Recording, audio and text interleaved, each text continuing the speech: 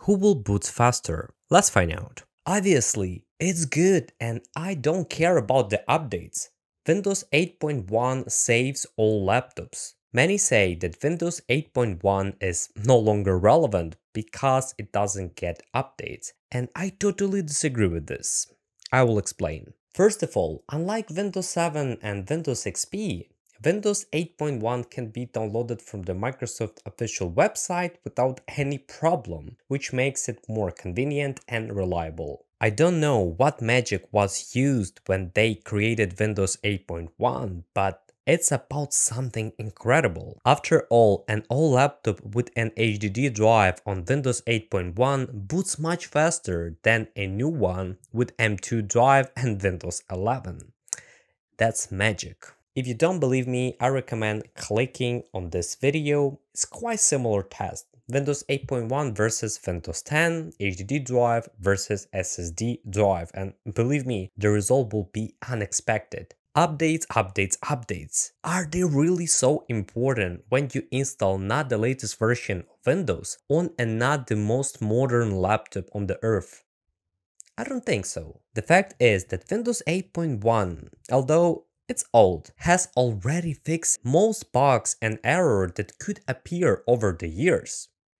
And the newer updates probably will not fix the problems on Windows 8.1. Let's get it clear. Installing Windows 8.1 makes sense if you want to install it on an old laptop or PC. Yep, in that case, it will speed up your old potato. To make this video more interesting, I will compare Windows 8.1 and AtlasOS, and then you will be able to see how Windows 8.1 is fast even in 2023. First of all, I will test this operating system in VirtualBox, and then I will do speed test on Lenovo L430 laptop. I mean, which one will boot faster? Today, I will find out. It has HDD drive, 8GB of RAM, and Intel Core i3 processor of 3rd generation. And you know, that makes sense, because Windows 8.1 and AtlasOS will probably help to improve speed on such a potato. So, let's get started. If you take a close look, you may see the similar specs: 4GB of RAM, 4 cores. Accidentally, I allocated only 50GB of space for AtlasOS and 80GB for Windows 8.1, but completely to be honest, it doesn't make any difference. So guys, we are in the AtlasOS, I'm running it in VirtualBox, and first of all, I will click on the search icon and check Task Manager. Task Manager, click on it. Let's check how much space does it takes, I mean RAM. Click on the performance, open it in full screen to make it more convenient, and as you can see, it used 1.2 GB of RAM. Yes, I know I installed some application, but never mind, because we will do the same process in Windows 8.1, so it will be quite similar and fair result. One more time, as you can see, AtlasOS used by default 1.2 GB of RAM in VirtualBox. And that's not bad at all, because original Windows 10 and 11 probably may use 3 to 4 GB of RAM. And let's click on the processes. As you can see, we have 16 background processes, and if we scroll down a little bit, we have 31 processes. Now we can close this window. Of course, let's check how much space AtlasOS takes.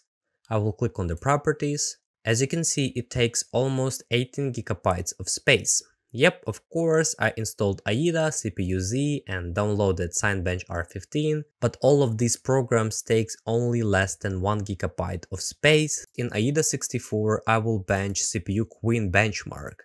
Click on CPU Queen, and let's get it started. I will click on Start.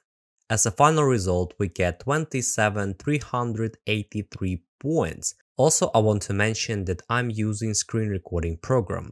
Okay, as you can see, we have over 27,000 points in CPU Queen. And let's proceed to the next test, CPU Z. We are in CPU Z. Now we need to click on Bench, and right now we will see how much it scores in multi-core and on a single core in AtlasOS. Click on Bench CPU.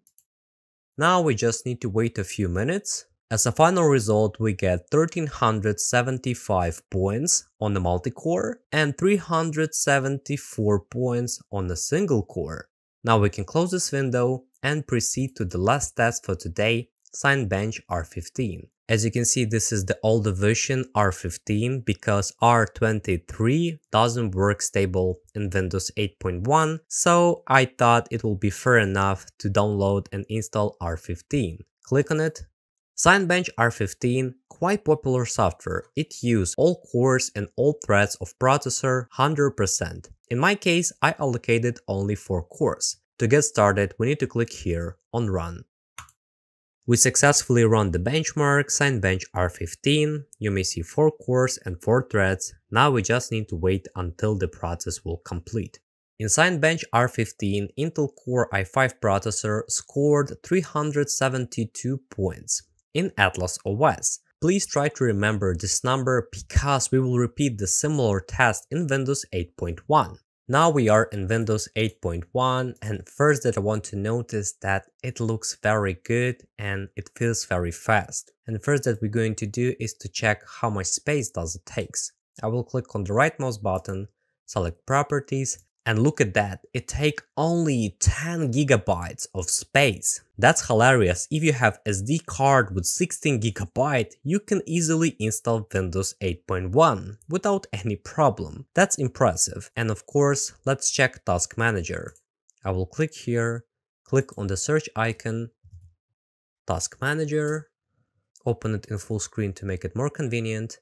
Click on the performance. It uses less than 1 GB of RAM. If you want to run Google Chrome browser or use it for Office, it will be suitable for many people. Now we can click on the processes. And look at that, it uses only 5 background processes and 20 Windows processes. I want to remind you, AtlasOS used 16 background processes and about 31 Windows processes. So that's impressive. Windows 8.1 is still a beast. Let's run some application. AIDA64 will be perfect. Let's get it started. Click on Benchmark, find CPU Queen, and click on Start.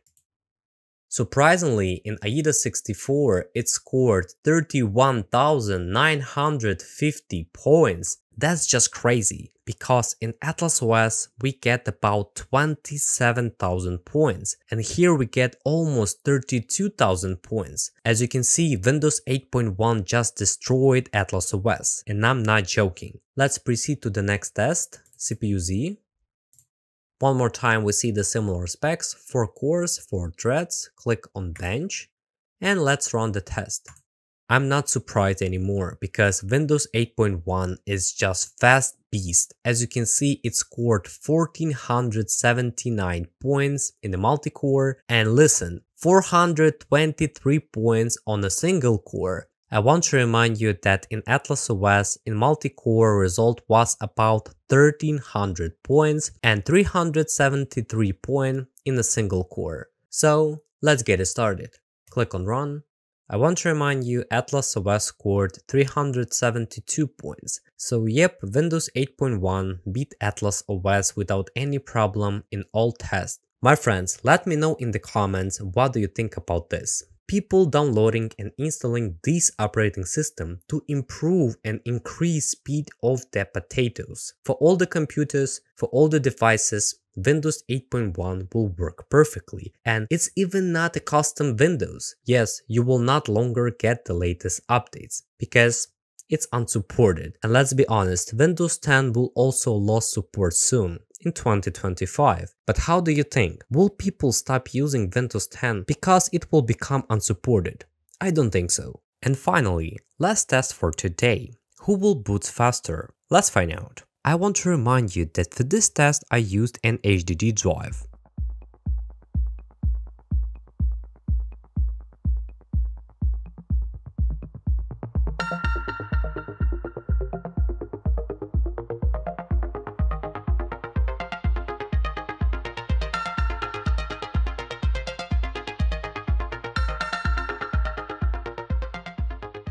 In this situation, Windows 8.1 took less time than AtlasOS to boot, and overall, Windows 8.1 is the winner.